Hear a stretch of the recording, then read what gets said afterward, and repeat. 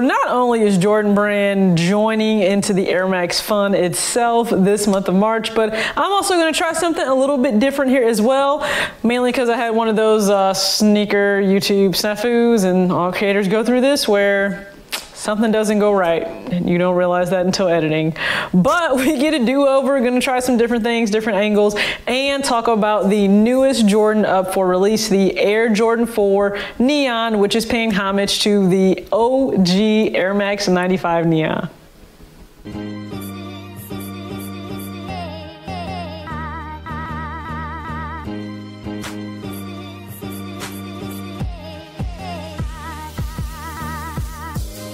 What's up, everybody? It's your girl TJ back with another video, Talks with TJ, aka TJ2 Swoosh Chains. Thank you guys again so much for tuning in to this video. If you were brand new, I don't say this enough anymore, go ahead, hit the subscribe button if you like what you see. If you're one of those people already subscribed, I thank you so much. Let's go ahead and rock with each other in the comment section. You know I love getting back to you as much as possible, and with a lot of us having downtime right now, I promise I'll do my due diligence to get back to you. So we know that a lot of different sneaker releases have been moved around, and that's in big part due to everything going on in the world right now. Hopefully you all are staying safe and just being aware of how things are changing. That does have an effect on sneaker releases, but it just simply means most of them will move to an online only or e-commerce way of shopping versus you being able to physically reserve or go into a sneaker store or a retailer to pick up that shoe. And I think that will take place for the sneaker that is releasing this Saturday. I am talking about the Air Jordan 4 Neon. Now, this has received mixed reviews, and I'll be able to show you guys on foot looks thanks to PR_Sneaks23 and then also DS Dan. I'll make sure to link both of them below, and you'll see that they are credited in this video for their on foot look. But this sneaker itself, now, it's paying homage to the Air Max 95. I do think Jordan Brand wanted to join into the mix of Air Max Day and Air Max Month because no other brand really captivates an entire month almost, or even a day. I mean, New Balance does have Gray Day that a lot of New Balance enthusiasts will celebrate, but Air Max Day, I just feel like it resonates, and it goes all the way back to me with my love of the Air Max 1. And then when it comes to a lot of the other silhouettes, there are still things, aspects, little nuances about them I respect and appreciate. When it comes to the 95, it is associated, I think, the most with that neon colorway. Every single sneaker will usually have a colorway that you think of automatically, like the Bred for the 1, so the Flint for the 13.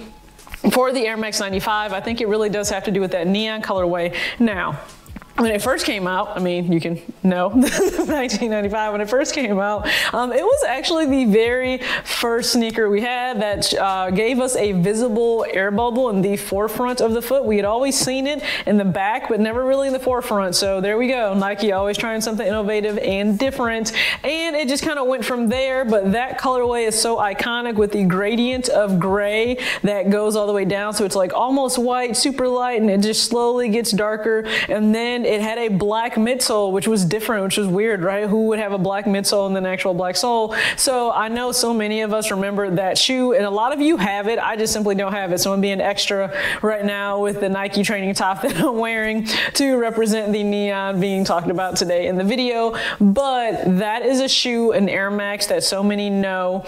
And now Jordan Brand wanted to really say, hey, we can get involved in this too. So they chose the Air Jordan 4 silhouette. Now I think this is an interesting choice because their use of material, they decided to use suede for almost the entire upper of this shoe, even down to the fact that the midsole is wrapped in suede too. I don't 100% think I'm a big fan of that. Now, Cause did this too when they did a collaboration with Air Jordan and with the Air Jordan 4, and it looks well. Like, it looks well, it ages well aesthetically. But with this one, I do have a concern that how beat up, how much wear and tear is it going to show on that midsole, because there's suede there. It's not just leather, it's actual suede. And that suede does actually hinder the visibility of the air unit there. It goes from being like this big of an air unit to like that big of an air unit. So it will take a toll there. For the rest of the shoe, there is the reflective 3M on the back heel tab, so just be aware of that. And then the tongue is split to really mimic the Air Max logo, because if you're aware of the Air Max logo, it does have, for the 95, it's like black and gray, and then it has the neon accents. And the box itself, so Jordan Brand has been doing a really nice job with giving specialty boxes. So you had a different box for the Air Jordan 3, for the Air Jordan 3 Unite or Chicago, sorry, and then the Air Jordan 3 UNC, you had a different type of box, and now you also have a different box for the Air Jordan 4 Neon. In relation to how widely available it would have been in stores, I don't think this is one that would have been like, even though it's a full family size run, because it is available from men's all the way down to infant, I don't know that it would have been some massive GR though, kind of like the Air Jordan 3 Unite was. So that's just my personal thought.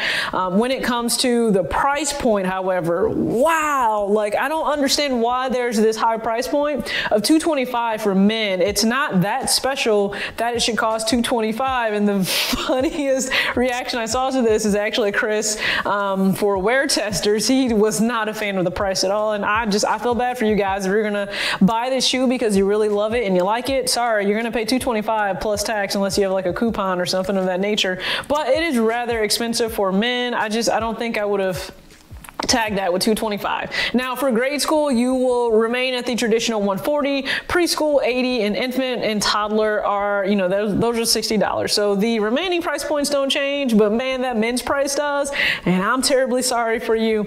Would I pick this shoe up?